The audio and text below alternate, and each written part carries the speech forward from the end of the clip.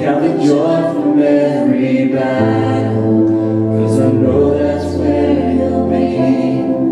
I count the joy from every battle, 'cause I know that's where you'll be.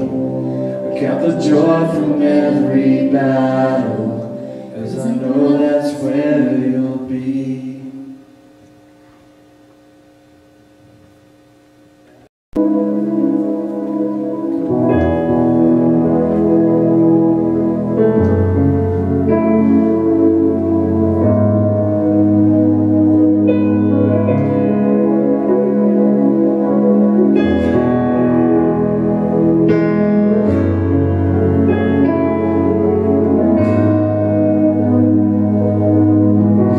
I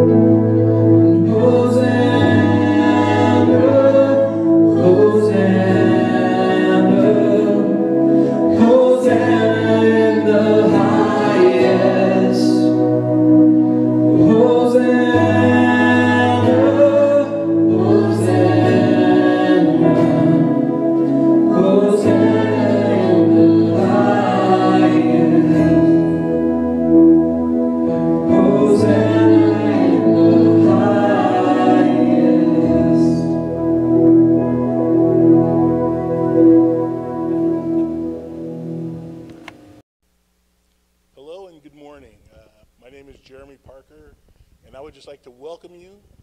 Thank you for tuning in to our online service wherever you're watching from.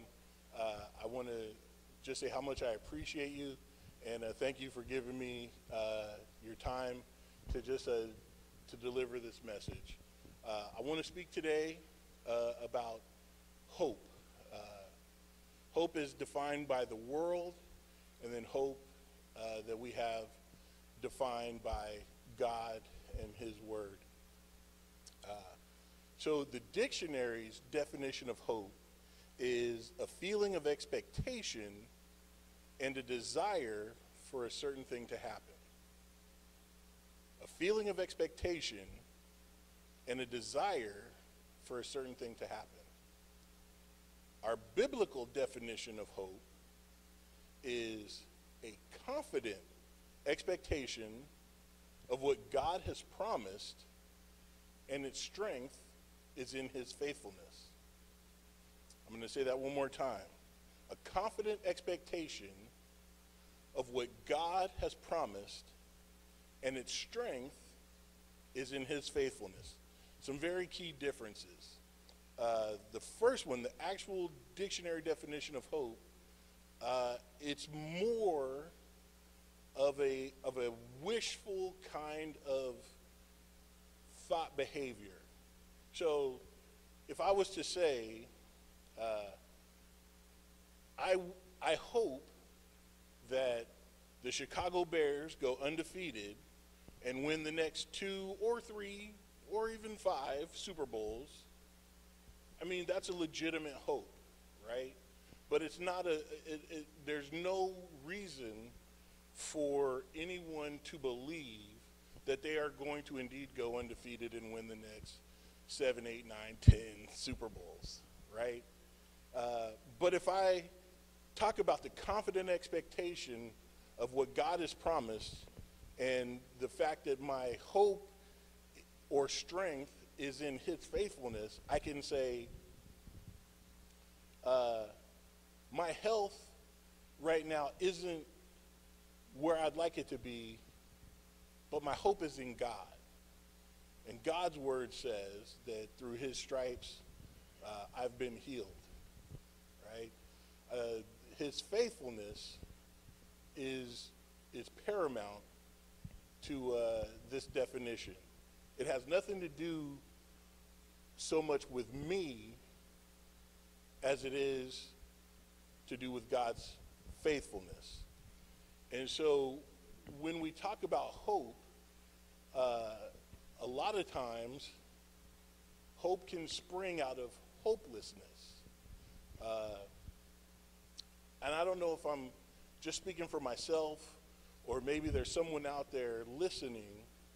I feel like there's at least 1 or 2 people listening that can understand where I'm coming from, where their hope sprung out of hopelessness. For me, there was a time in my life where my sister had passed away. Now, I'm not going to get too deep into the story.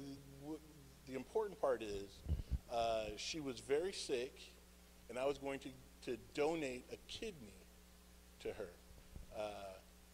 Before she went into the hospital, before she could go in the hospital and get the kidney operation, she had to have an eye operation. Well, her doctor suggested to her that the eye was in such a bad shape that maybe we should just extract it and be done. If she heals up from that, then we could do the more serious surgery, which is the kidney transplant. So she went into the hospital for that eye extraction, and she never came out. So I was devastated. My entire family was devastated. And I wish I could tell you that, you know, out of that, I gained a great resolve to seek God and really throw myself into his word and change the situation of my life. But that would be a complete and utter lie. The truth is, I sank into hopelessness. And it's a very easy thing to do, and I'm sure somebody out there can understand where I'm coming from. When you sink into hopelessness, you basically give in to every negative emotion and thought that runs through your mind, that comes across your plate. If somebody says something negative, that's probably right. If somebody mentions something negative, that's probably, if you have a negative thought, that's the way to go. And I don't want to get into that so much because we all know how easy it is to go off on a negative trail. But at this time when my sister passed, I felt like it gave me license to give in to all the weaknesses that were at my disposal, you know. And it wouldn't be for quite a long time before hope would catch my attention. And it did catch my attention. I can trace it back to this one particular place, and actually it was the day that I met the woman who would become my future wife. She started working at the company I worked at. Now there's a long involved magical romance that people might get jealous of and want to be a part of, but that's not what I'm here to talk about today. What I'm really here to talk about is the mystical, all-encompassing goodness of this biblical hope that we hear about, that we read about, that we search for. How do we distinguish, and how do we latch on, how do we drink that in, how do we make it part of who we are? And I've got three, well, it's easy for me to say three very simple steps, but it's an ongoing process. You know, sometimes you'll do some things and you think, man, I'm really leaning into the Lord, and then another day you're like, man, I'm as far away from the Lord as I've ever been, and I don't know. But through this process, I think it helps me when I feel like I'm struggling. It really helps me, and I'm hoping that it'll help somebody else out there. Amen? Amen. All right. So the first thing is you have to stop believing the lies, right? You got to stop believing the lies, and it's much easier said than done. Obviously, you know, if you've started, you know, believing lies, and we've all done it. I know I have. When I was young, I have a lot of cousins, and you know, our parents worked a lot, and so my cousins would have to drag me wherever they went, right? And they absolutely hated it because I always wanted to be the center of attention. And so they would purposely, you know, they would leave me behind. And they would say, oh, you're too slow, you can't keep up, you can't ride a bike as good as we can, you know, you're too young, you know, you don't understand what we're doing, you know. And these are things that really, you know, they really affected me. And I felt like, you know, maybe I'm just not as cool as they are. I'm not as fast, you know, running as they are. I can't ride a bike as good. And it really affected me, even at a young age. It affected how I seen myself. And so that's one thing. You know, when I got into junior high and high school, actually, when I got into elementary school and we had to do long division, that was a very tough thing for me. So much so that my mother would try to help me, and I just can't get it. I'm just too dumb. I'm too dumb to get it. I just can't get it. And even as an adult, I tell my wife, I'm not a very handy man. I'm not good with tools, right? And I enjoy that she really believes that for the most part, even though the truth is no one ever really taught me how to use tools, and I never really had an interest in learning. It's not that I can't, I just chose not to. So that's what I mean when I say you got to stop believing the lies. And God's word is very, very clear on this. Proverbs 3, verse 5 and 6, it says, trust in the Lord with all your heart and do not lean on your own understanding. Don't lean on your own understanding. These are the lies we tell ourselves. These are the things that we try to tell ourselves that we know better. You know, I don't need this person because I know this. I don't need to give my all to God because of this. God never really called me to tithe because of this. I don't have to give money to homeless people because of this. I don't have to give my time because of this. And I say this because these are things that I have said in my life, in my history. I have said these things. You know, maybe you've said some other things. Maybe you've always been very giving and sharing and loving, and you've never had to worry about leaning on your own understanding, but I have had that problem. And I hope someone out there is understanding that if that's the case, it's okay. Nobody is perfect, and God loves you regardless, but you got to let that go. You know, one of the toughest things that I had to tell myself when I gave my life to the Lord was, I'm not in control of anything, right? I can't control how the world sees me. I can't control, these circumstances that are coming at me that are making me feel like I'm less than nothing.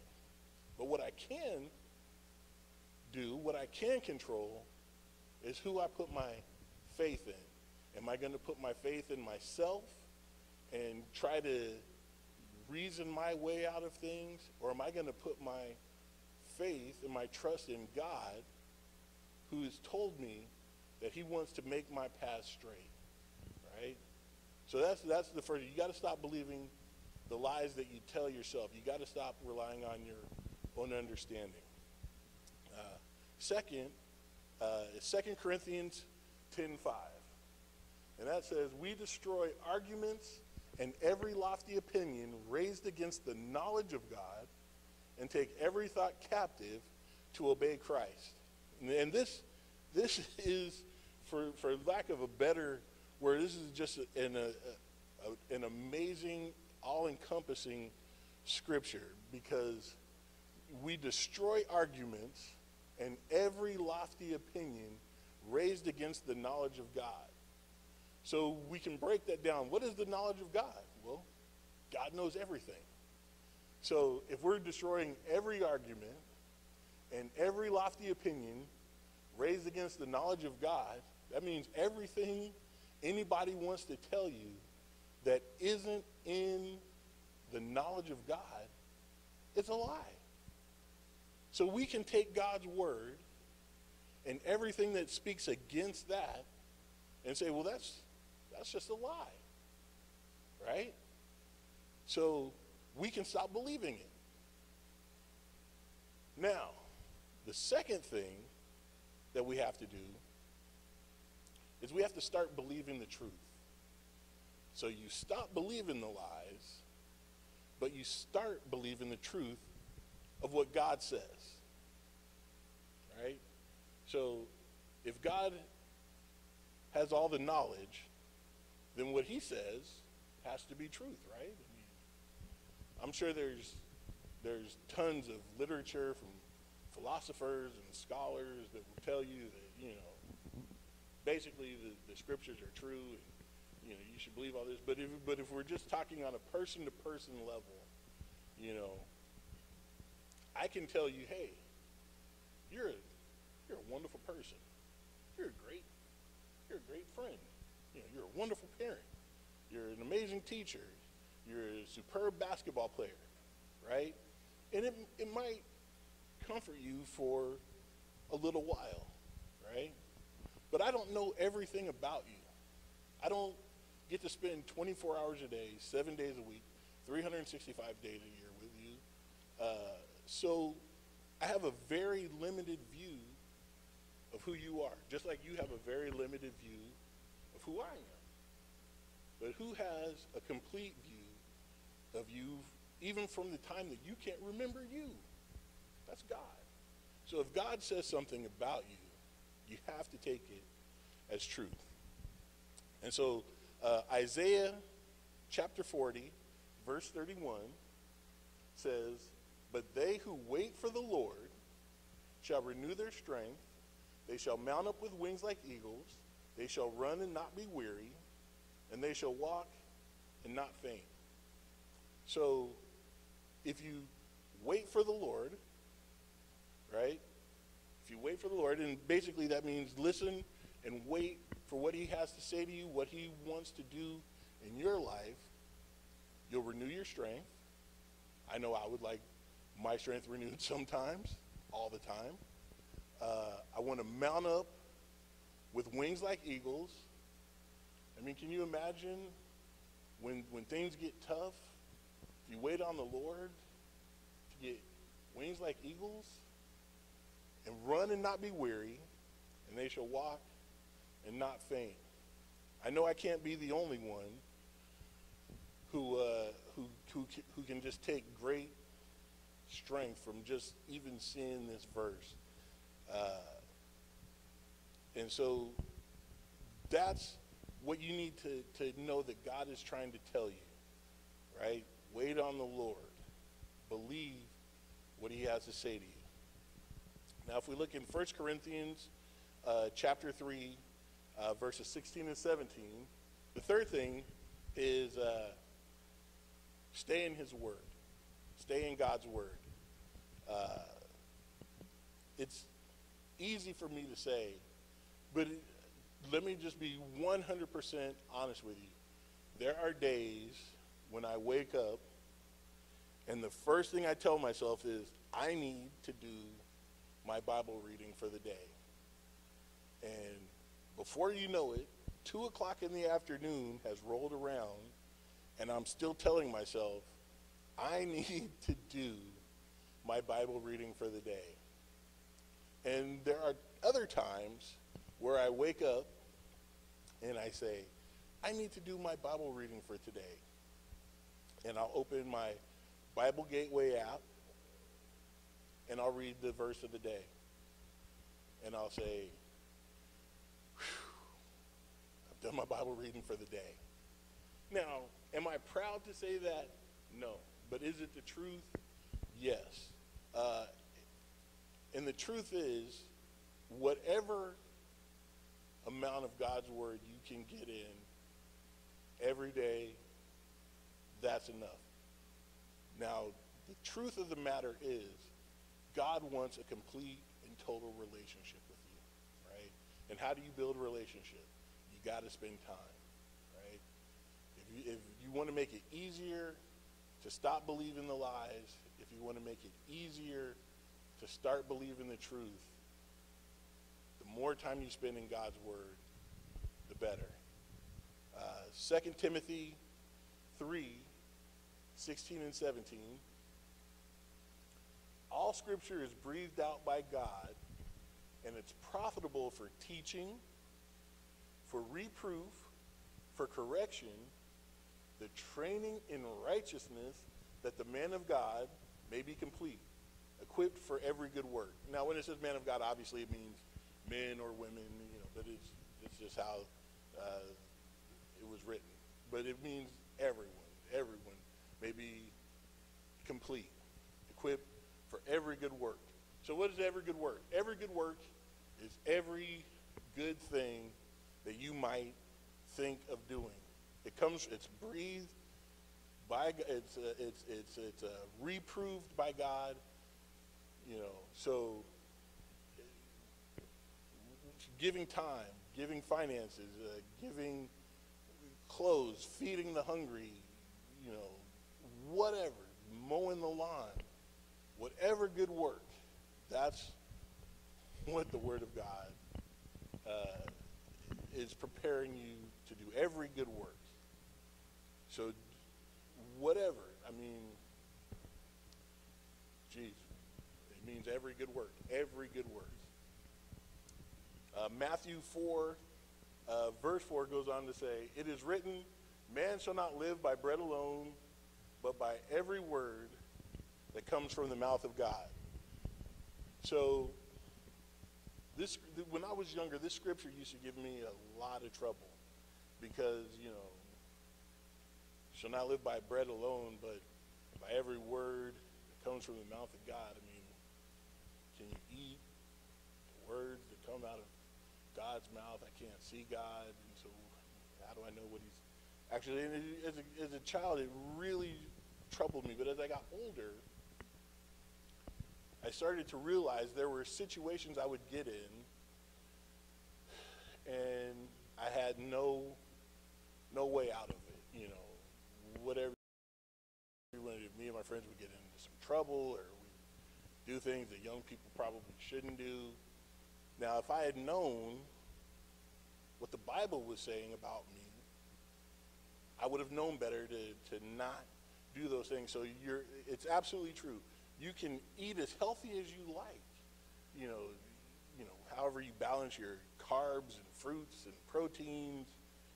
Obviously, you can look at me and tell that I am a master at doing that. I'm a genius at portion control.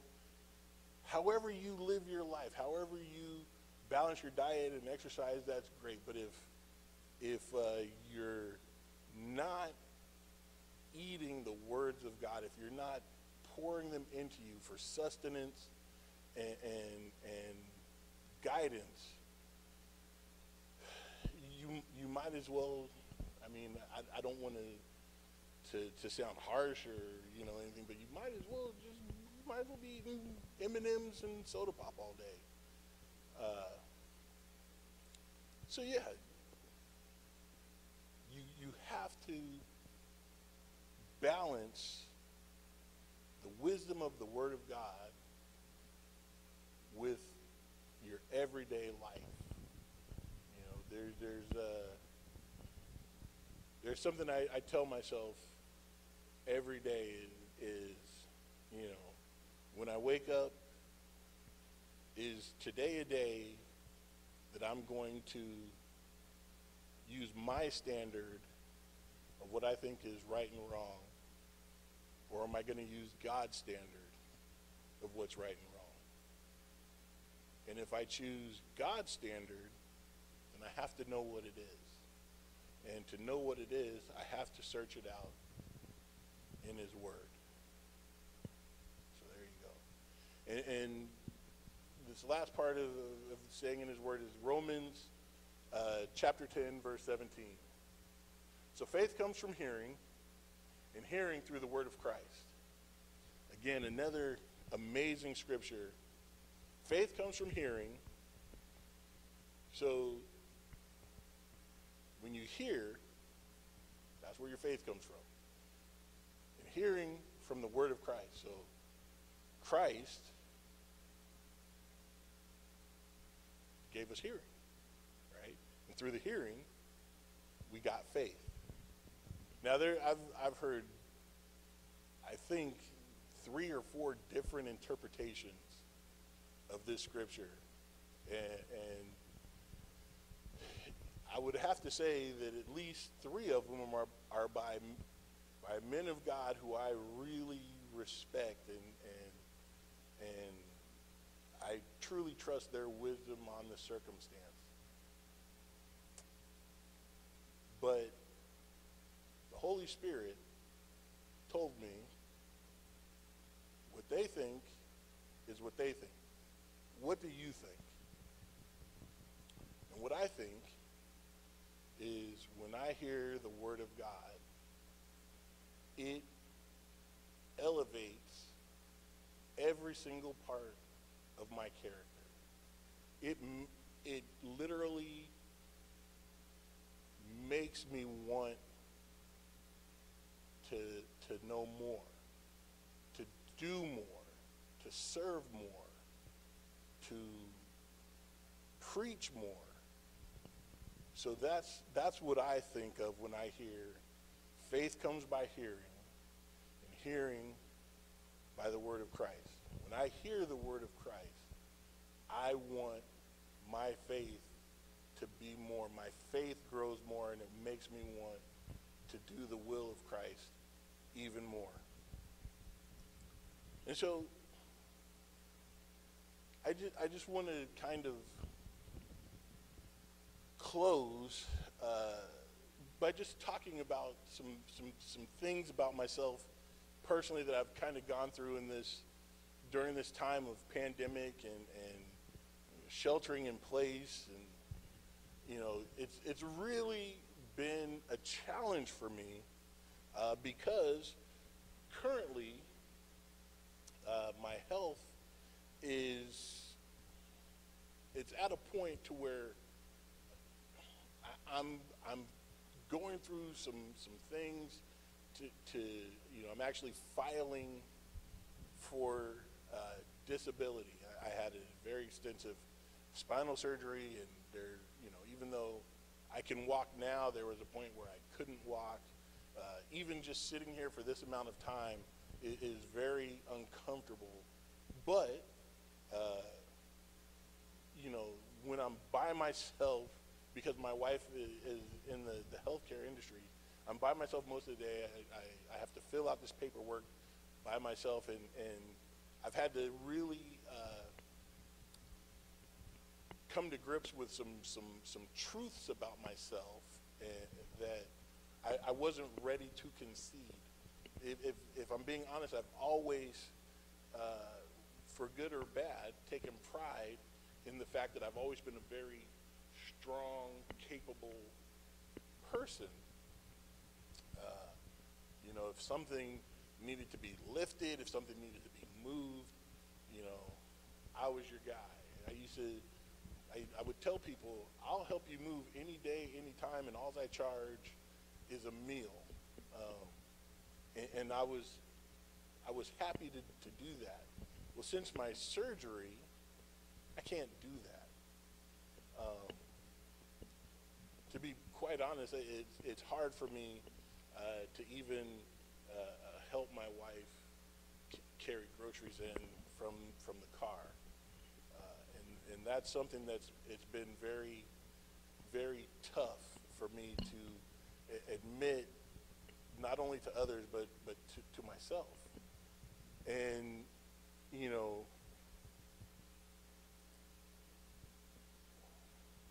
I told my wife, and I didn't even think how the impact of this statement would affect her or myself, but I told her, if I didn't have the hope of the Lord in my heart during this time, I'm pretty sure I'd be suicidal, right? And I said that, and then the gravity of it actually hit me, because I knew it was true. I knew it was true, and I never thought of myself as a suicidal person. And I don't know who is watching this. I don't know what your life has gone through, where your life has been or where it's taken you, but I know that you're here watching this for a reason. And I just want you to know that when my wife heard that, and when I actually heard that, the first thing we did was pray, right? And then my wife, she sprang into action. She's talking to her boss about possible treatments and chiropractic techniques that might help alleviate pain and help to get some mobility in. She's calling, all over the place to try to get some different answers than what we've had in the past. And even as I'm filming this, tomorrow, which will be a Friday, I have an appointment with a doctor to discuss the extent of what my disability may or may not be. Now, if I didn't have the Lord in my life, I would be so worried. I would be a wreck, a mess. But I do have the Lord in my life. And even though I know it's a troubling thing coming, and this has been a long, trust me, it's been a long process. So far, it's been almost a 3-year process. And there's been a lot of low moments. But I can tell you this, the truth of the matter is, I know that the Lord has made me promises that he'll keep, right? I tell people, this back isn't my back. When I gave my life to the Lord, it became his back. And so if he wants it healed, he'll heal it, right? And he did. He healed it. I can walk. This was at a point where I could not walk. And so I just want to leave you with that. If you were at a place like I was where, you know, maybe it wasn't you couldn't walk, maybe you'd lost a job, or you lost a family member, or you were suffering through drug addiction, or, you know, any sort of immorality issues, you know, you just felt like you were less than. I want you to know that you can put your hope in God, because it has nothing to do with how much you put into it. It has everything to do with his faithfulness, okay? And if you don't know who your Savior is, and if you don't know how to put your trust in God, then I just want you to say this prayer with me. And just say, Jesus, I've lived my life the wrong way, and I've come to a point to where I know that I need help, and I need the help that only you can give me. And so I ask you today to be my Savior. I know that God gave you his only Son for me, for my life, for my redemption. And so I trust that you were raised from the dead, and you have all authority in heaven and earth to control what goes on in my life. And so I want to give you that control. I want to give you my life. And I thank you and I praise you. In Jesus' name, amen. Thank you.